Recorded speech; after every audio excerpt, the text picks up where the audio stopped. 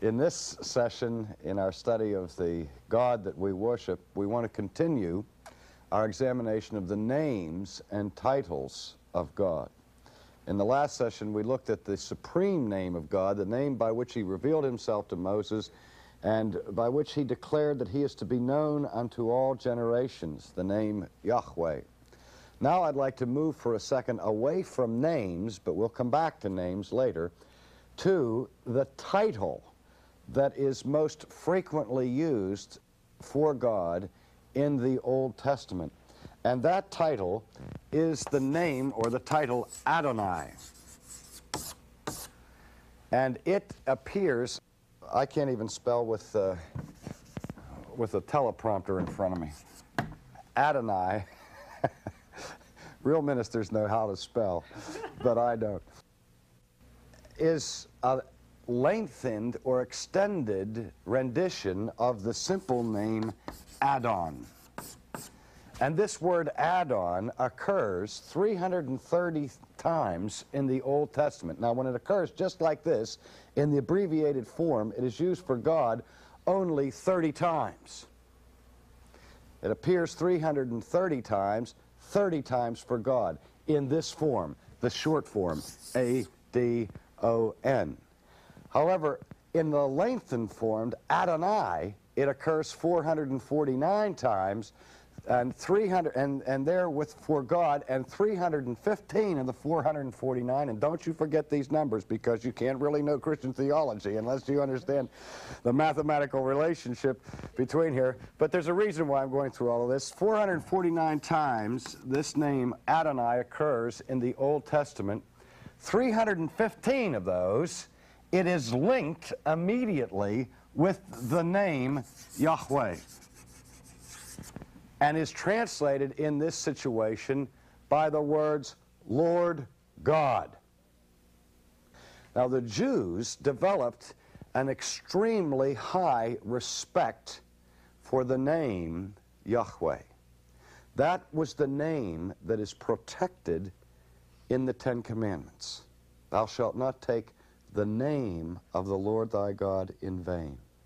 That was the name that Jesus included in the Lord's Prayer as the first petition of the Lord's Prayer.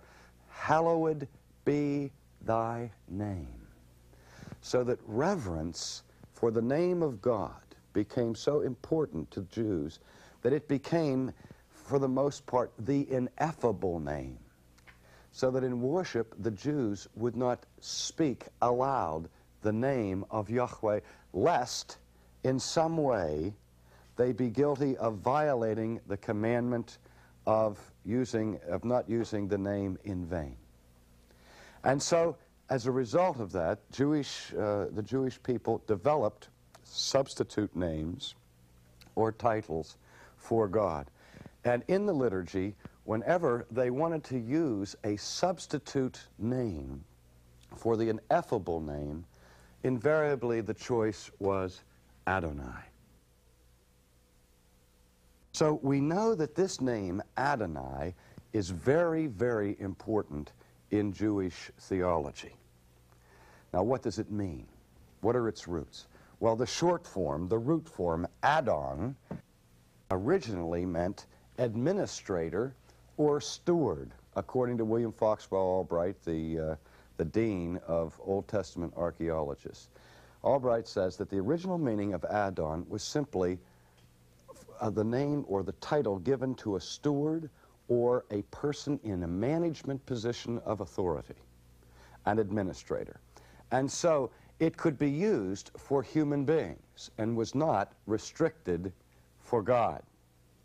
For example, we see that an Adon is one who exercises the role of lord of a house, or lord over a manor, or lord or authority over a group of people. One of the root causes for the friction that occurred in the family of Jacob was that Joseph, who was younger than most of the brothers, exercised the role of Adon over his brothers.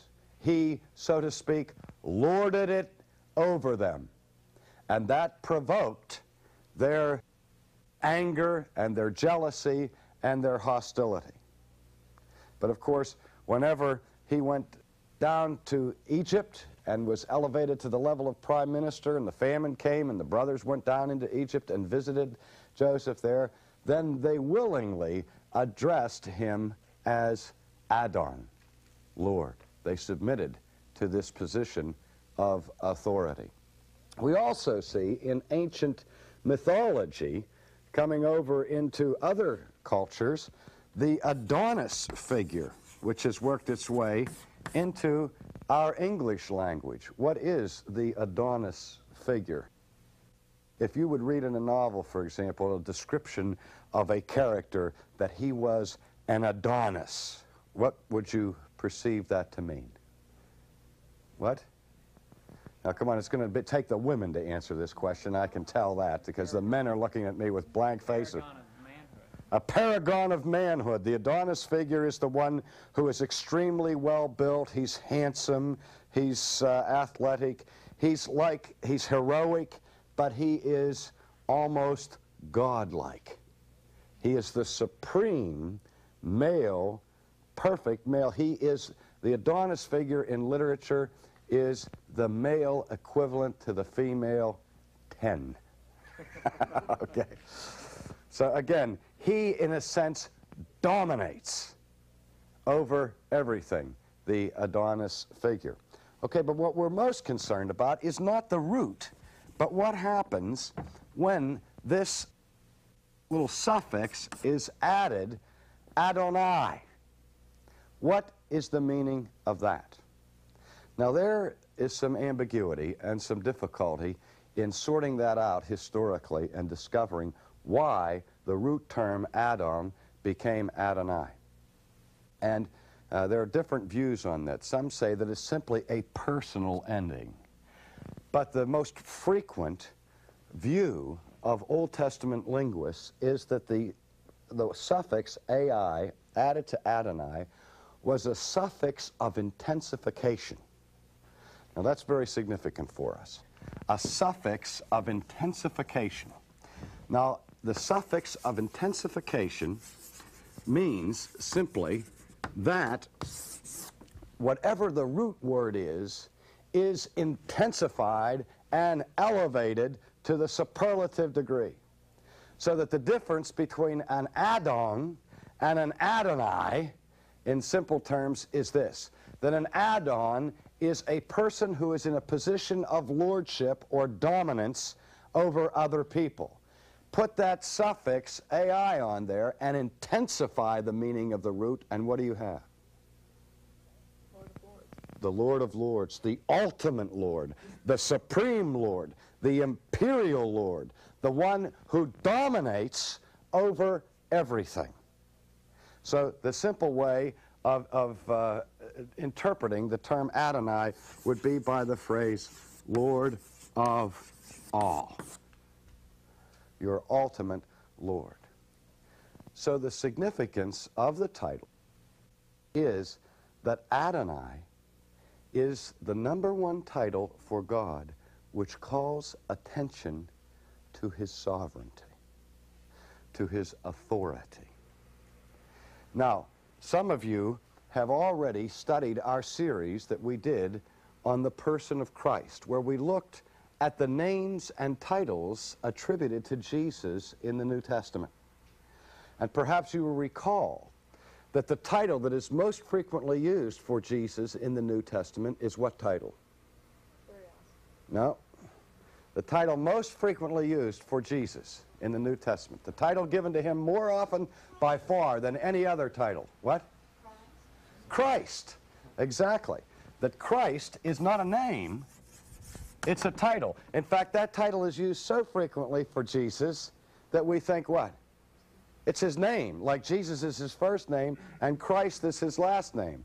But in Judaism, his name would have been Jesus Bar Joseph, or Jesus of Nazareth. Jesus is his name, Christ is his title, and that means what? The Anointed One, or Messiah. So Jesus Christ means Jesus Messiah.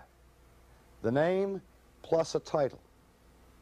Now, the second most frequently used title for Jesus is the title Kyrios,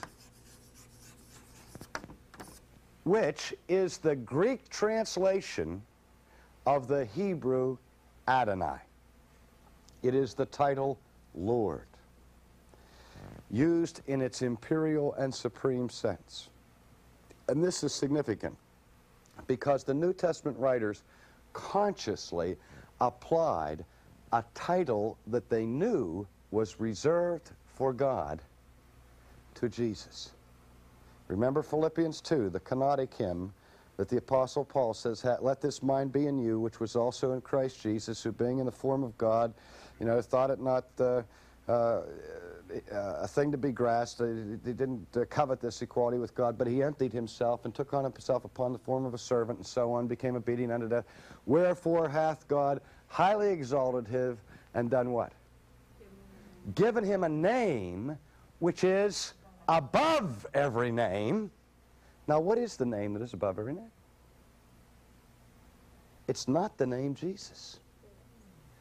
Okay? It's confusing there because it's the name above every name, comma, and at the name of Jesus, so that people think because the name of Jesus occurs next, that is the name that is given that is above every name. No. The name that is given that is above every name, that at the name of Jesus every knee must bow and every tongue confess that name, which is what? Lord. That Jesus Christ is Lord, to the glory of God the Father. In his ascension, in his elevation to the right hand of God, to the seat of cosmic authority, Jesus is given the title that in Old Testament terms is reserved for God, Adonai. The most frequently quoted Old Testament passage in the New Testament is what passage? What Old Testament passage is quoted more often? Psalm 110. What happens in Psalm 110? The scripture says, the Lord says to my Lord, sit thou at my right hand. Now, if you look at the text, the Hebrew says, Yahweh says to my Adonai, sit thou at my right hand. So that David is speaking about a conversation that God is having with David's sovereign. And David is the king of Israel. And how the New Testament makes such an important dimension, and Jesus in his discussions with the Pharisees, over the fact that Jesus is at the same time David's son. He's the son of David, but he is also what else? David's Lord. Which is unthinkable in Jewish categories, that the son would be greater than the father. But in this unique instance, the son of David is also the Lord of David, because he is the one to whom God promised the kingdom. God said to my Lord, sit thou at my right hand, and I will make give all of the kingdoms of the world to you, and so on, in Psalm 110. So the New Testament Jews understood the radical significance of that title, Adonai, and applied it to Jesus. Okay? Now, a couple of more expressions of it in the Old Testament. Psalm 8, O Lord, my Lord, or our Lord, O Lord, our Lord, how excellent or how majestic is thy name in all of the earth. You're all familiar with that psalm. And it goes, O Lord, our Lord. But again, the Hebrew shows you that it is Yahweh, O Yahweh, our Adonai. This is one of those 315 times where the term Adonai is linked immediately with the name of Yahweh. O Yahweh, our Adonai, our sovereign one. How excellent is thy name in all of the earth. So it's important that we understand not only the meaning of the term Adonai, but also the way in which it functions in Jewish worship, because we're concerned with worship here. It is the supreme ascription to God in worship. Oh God, you are our Adonai. We are here to prostrate ourselves before your authority and your sovereignty. We bow the knee. We give obeisance. We fall on our face, recognizing that you are Adonai, the Lord of all, the one who holds cosmic authority, that you reign over all other authorities. And conversely, in the New Testament, after the resurrection of Jesus, and he appears to the disciples, and Thomas is skeptical, and he demands to put his hands into the wounds, and Jesus appears. You remember Thomas's confession of faith. What does he say?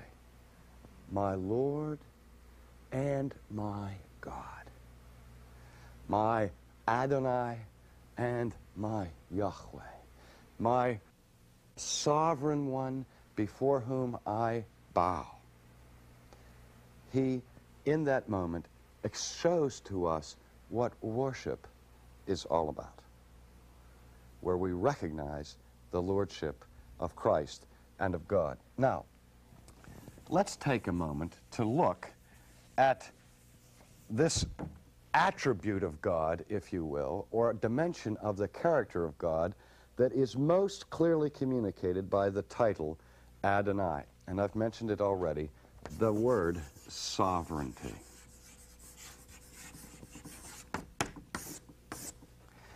That's a word that's become almost an obscenity to American people. One of my favorite illustrations of this that I've used in other lectures for other reasons, but I'll repeat it here, goes back a few years when the Episcopalian minister, who at the time was a Christian folk singer, did some albums and that were distributed throughout the nation, whose name is John Guest, came to this country now about 15 years ago from England, from Liverpool. And when he came to the United States, his initial place of residence was in Philadelphia. He landed in Philadelphia and was having his virgin exposure to the culture of the United States. And the first week that he was here, he visited the historic sites in Philadelphia, the Independence Hall and the Liberty Bell and all of that, and then spent some time visiting the antique stores that specialized in Revolutionary War memorabilia.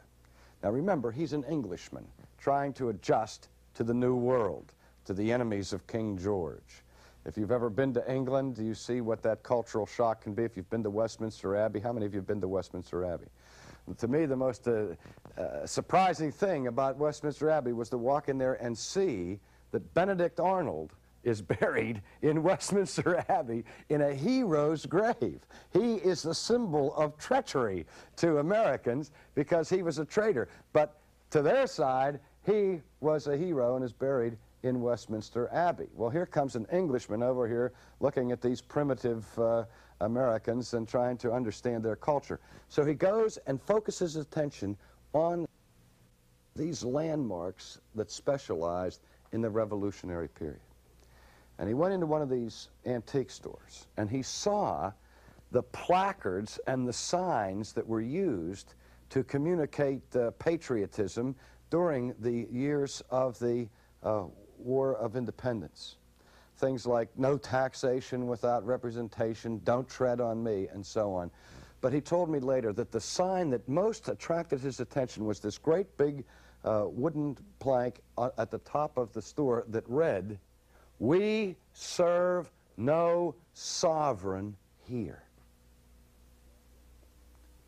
And when John Guest said that, he said, how can I be a minister of the gospel, a preacher to a culture that has built into their bloodstream and into their history an allergy, an antipathy to all things sovereign? How can you preach the kingdom of God to a people who despise kings. And he said he has found it difficult to communicate the whole concept of the lordship of Christ to the sovereignty of God to a nation of people who from the time they are children are, educated to despise sovereignty. We pride ourselves in our independence, in our freedom, in our democratic spirit. But the kingdom of God is not a democracy. When Yahweh speaks in the Old Testament, he utters his law unilaterally. He does not rule by referendum. The 10 Commandments are not 10 suggestions, are they? But he simply says, "Thou shalt not," exercising absolute authority over his creation and over his people. Sovereignty is essential to God, that it is of his essence. And the minute we negotiate or water down the sovereignty of God, we are playing around with God's character. Let me say it in the simplest terms that I know how. If God is not sovereign, God is not God. Say it again. If God is not sovereign, God is not God. If you worship a God who is not sovereign, you are worshiping an idol.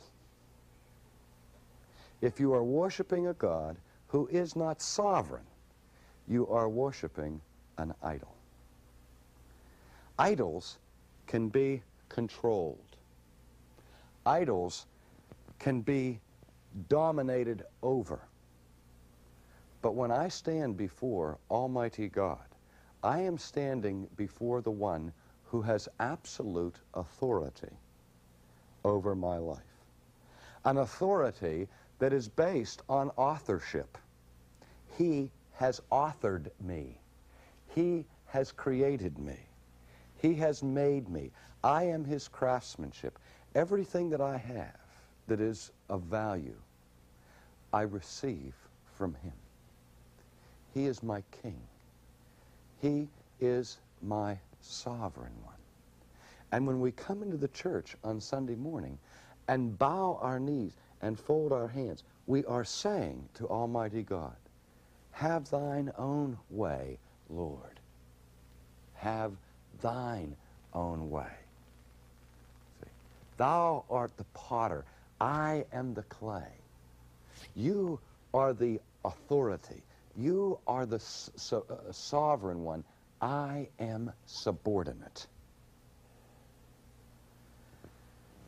Now this comes out in all kinds of theological debates over whether or not God is sovereign. I have heard this statement with respect to certain theological debates uttered again and again with respect to the touchy and difficult question of predestination, and I'm not going to open up that right now. But to use it just for a means of illustration, when people debate that very, very difficult, excruciatingly painful concept of predestination, so often people will make statements like this, that God's sovereignty can never overrule man's freedom. Have you ever heard that? Maybe you've even said it. Okay? If you have said it, I trust that God knows you didn't mean it, or that you didn't understand what you were saying when you said God's sovereignty can never overrule your freedom. Because if that is true, then who is sovereign? You are. And if you really believe that, you are no Christian. I mean, it's not just a theological error. If you really understand what you're saying and really believe what you're saying and understand, I'm not saying that if you say it, you're not a Christian. I'm saying if you understand the implications of what you're saying and still insist on it, you are no Christian, because you have never submitted to the authority either of God or of Jesus Christ. You are still in a posture of cosmic treason and rebellion against your Creator if you think for 1 second that your will controls or limits the will of God. A sovereign God exercises sovereignty over all of his creation. And the better way to say it is, man has free will, yes. We're certainly not denying that man has free will, God forbid. And God has free will. God is free and man is free. But the better way to say it is this, that man's free will never overcomes or limits God's free will, because God is sovereign and we are not. That's why some of these theological debates are not just abstract theological debates, but they touch at the very heart of our being in terms of our soul's posture of submission and obedience to the God who is. So I ask you to think about the implications of this concept. And I ask you, when you come to church to worship, do you really believe that God is the one who is the Lord of all? If you believe that, then you're on your face, never making demands to God, only making requests, because you recognize that it is He who has made you and not you yourself. All right, in our next time, we will look at the name of God, Elohim, that has become so problematic because it is the plural form for the name of God and has raised all kinds of difficulties with respect to biblical understanding.